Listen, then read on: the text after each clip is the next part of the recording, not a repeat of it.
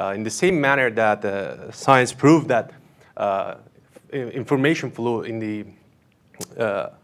the living organism gain control over information flow in the non-living organism.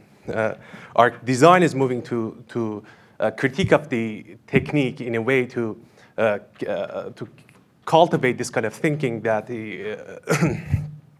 to envisage this mega organization for a genetic understanding of information flow. So if we understand, so the lineage of this kind of genetic understanding of the material understanding in the living organism is going back to the work of metamorphosis with the John Gotta. Gotta literally proved that he changed generic lineage way of understanding of materiality into genetic understanding of materiality. So 50 years after him, Darwin showcased like how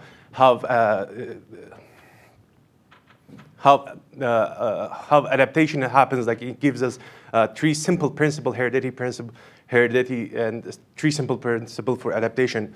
So my thesis investigates these domains and uses recent panoply of technological hardware, desktop computers, to envisage these mega organizations to cultivate new sets of understanding in architecture and design.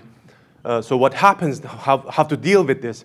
If we define architecture, it deals with affects well-being of human lives, then how we can calculate this behavior, nonlinear organizational behavior. So if we think about physical calculation, so if we think about the Bentepale's argument in feedback loop that in the physics he argued and revolutionized the physics, if we take his argument and interject that argument into architecture and take John H. Holland's definition of association that for computing behavior, then we can define a new sets of understanding in architecture.